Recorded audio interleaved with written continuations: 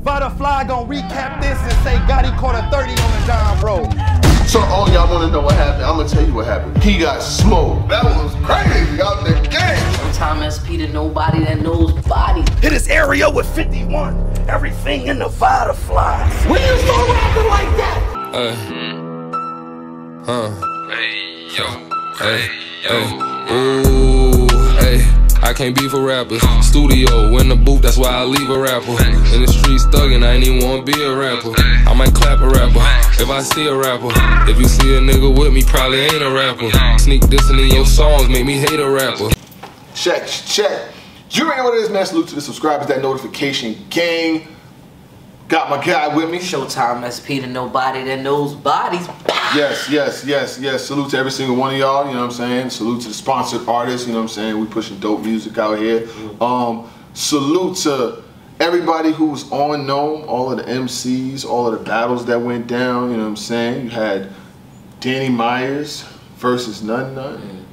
You had Goods the Animal versus Easy the Block Captain. Yeah. You had K-Shine versus Real Sick.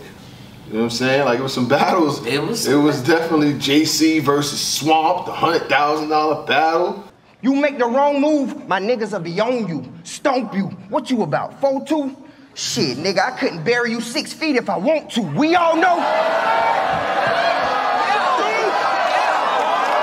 Hollow the Don versus Geechi Gotti. I got so many ways that I can go left and right, but I think it would only be fair to start here. JC. You know, battle Swamp, you know. Welcome to the league. Dominated by warriors closing in their distance to the title. If he a Boston, why would Jason agitate him and they can't stop me from winking to the fight?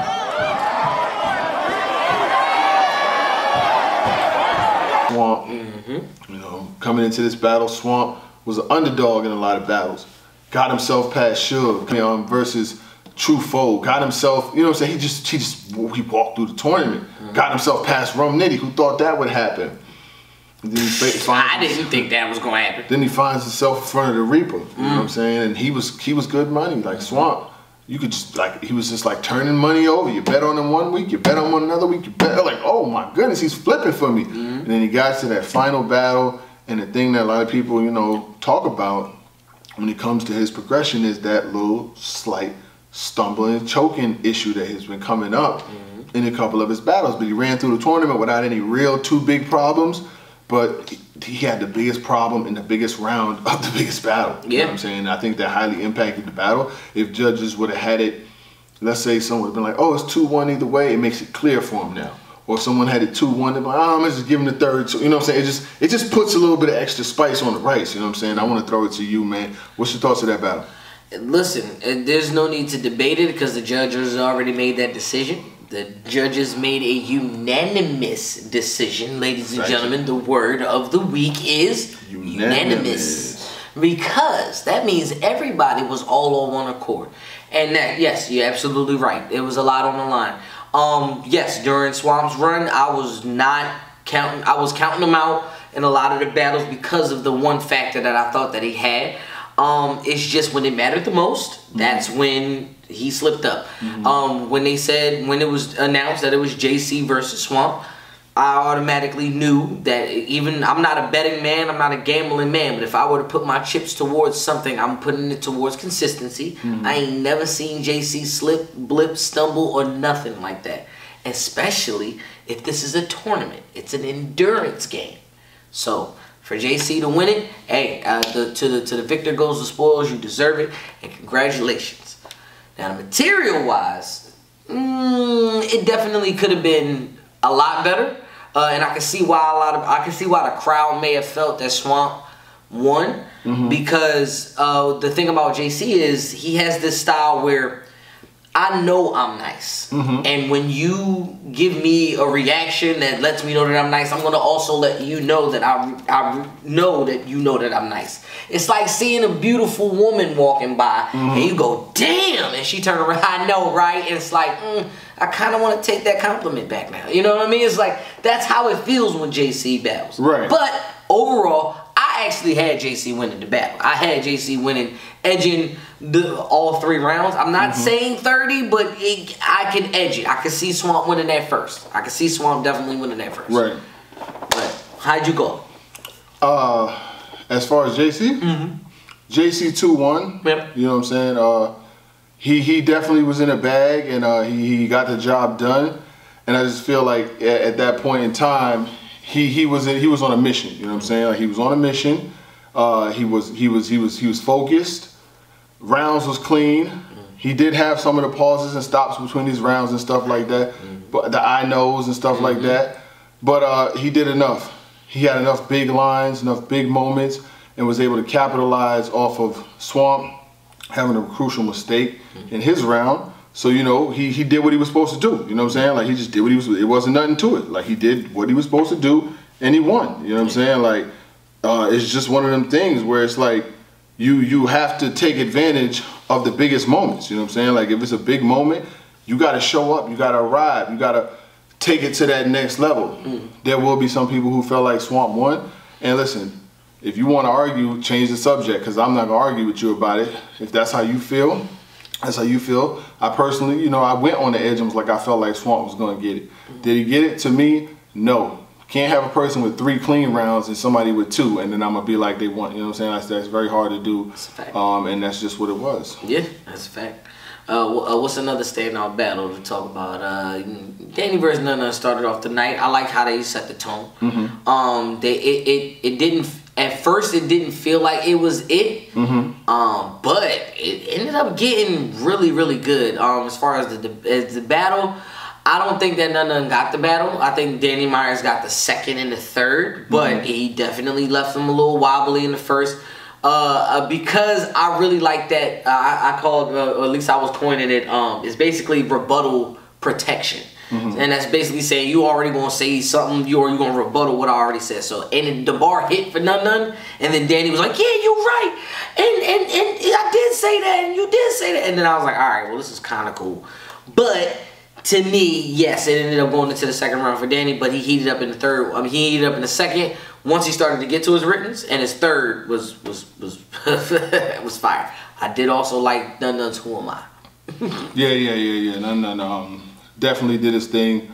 You know, it's good to see when somebody gets their debut or their shot on a gnome to capitalize, do the best that they can. And you know, he didn't come out victorious in this one, but he didn't drop his stock either. You know what I'm saying? Yeah, I don't think he dropped his stock though. He was definitely able to attack Danny. He was able to use good angles and things against him. But at the end of the day, Danny Myers is the bar guy. He's going to rebuttal. He's going to use different pockets of rhymes. He's going to be able to use God and none and bar like that. He's going to be able to use all of that. None of the above was. And none of the above. And it was just a really good night for Danny, especially after the last gnome that he had. You know what I'm saying? Like he just needed a bounce back performance. He needed a redemption. He needed a way to show that he was able to win a battle, a clutch battle. He did it versus Tay-Rock, but he needed to win one on a big stage in front of a lot of people and show that he could handle that crowd. And I feel like he did. You know what I'm saying? Like, I just definitely feel like he did. That's a fact. That's a fact, man. But Jay Shine versus Real Sick. Let's go. What we got? Another K-Shine resurrection is what I like to see. Choppers ringing out. 40 cal bullets looking like breadsticks, because I don't know bullets and calibers like that. They're just the 9s. Anyway, all I'm saying is welcome back, Shine. Whatever Shine this is, I like this one. We're going to keep it moving. I honestly felt like going into the battle, I thought that K-Shine was going to win this battle because Real Sick has the flow. He has the bars, but the one thing that Real Sick lacks is performance. You going up against one of the best performers in the game, as well as a bar heavy type person. It wasn't going to match out well, and as you can see on the tail of the tape, man, I had Shine winning all 3 of them rounds, man. And I give Shine performance of the night. He was bugging, man. He was bugging. I clearly had Shine winning that one. Who'd you got? Shine definitely did his thing, man.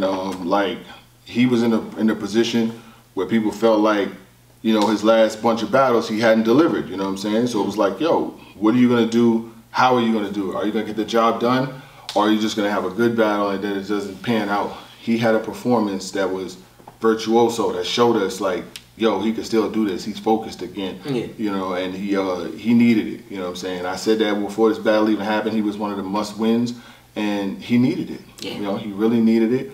And when it was time for him to put on, he put on. You know what I'm saying? Different pockets of flows.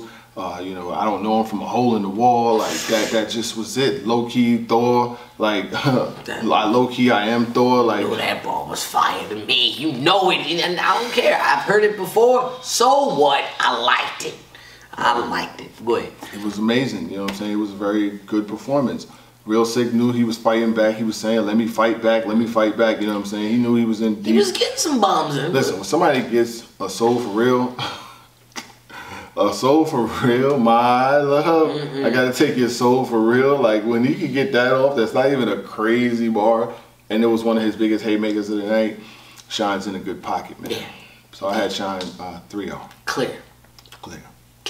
Night of the 30s. Yeah, it definitely felt like it was going to be a night of the 30s. Speaking of night of the 30s, keep the ball rolling. Just saying, my GOATs is winning. You know what I'm saying? My GOATs is still remaining at the top of the food chain, if you ask me. Right. Hollow versus Geechi Gotti. You know Geechi Gotti. You know Geechi Gotti, the one who beat Lux, and that kind of trumped over the whole True Foe loss and the iffy jazz battle and the clean paper battle that you might give Geechi or you might give Clean. You think Clean got that? I got Geechi in that. A-War battles and all that.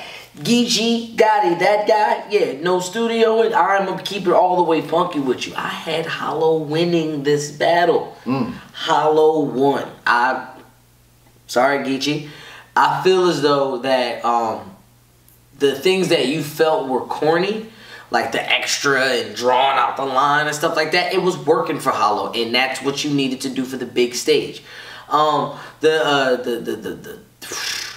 The posture feed from Hollow.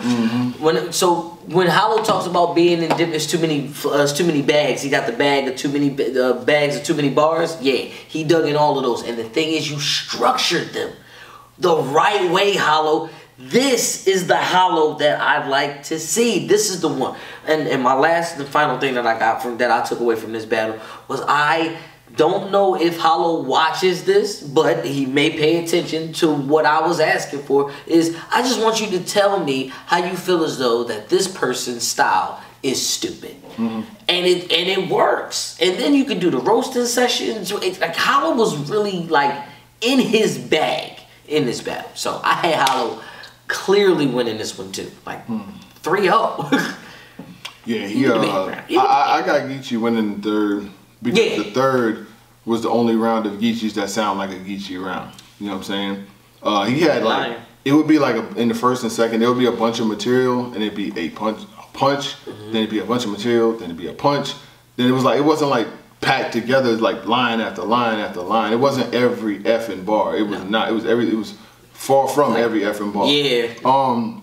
But I feel like battle fatigue is starting to set in. He's been on all these big cards battling back to back to back. I know he's getting great money, so I know I'm not tripping about getting the bag, but it just wasn't like, this wasn't in, when you show his highlight reel for his career, this probably won't be much on it. You know what I'm saying? Like it was probably some of the third maybe, but you know. The third was great. I honestly felt like the third, just like you said, it felt like it was his cleanest.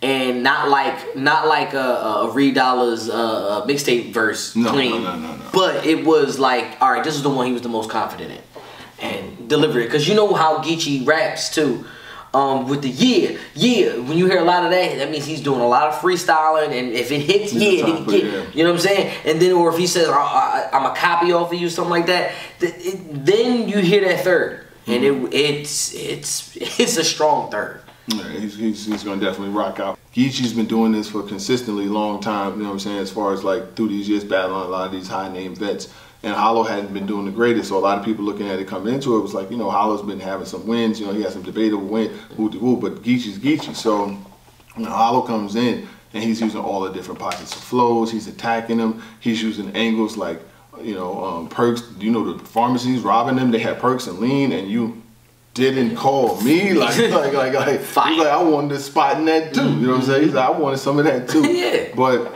you know, it's just he showed that veteran presence, and Hollow to me really needed a signature win, like in recent, like not no debatable, not no well I feel like Sean won. I feel like no, he needed a battle versus somebody relevant right now and have a signature win. Like when he gets in them face-offs and talks, they go, who have you beat? You have all debatable. I just beat.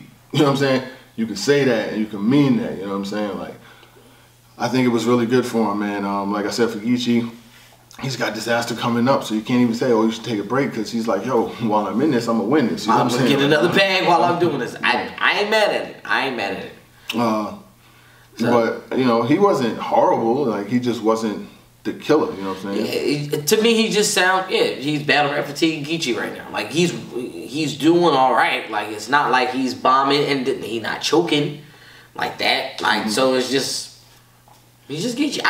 I don't know. I still want to watch this battle again. I feel like I want to watch this battle again for the entertainment value, and not just looking at it like an analyst. So, yeah. Yeah, man, it was definitely a good battle, though, man. You know what I'm saying? And speaking of good battles, speaking of a goods battle, Goods versus Easy the Black Captain. What's up?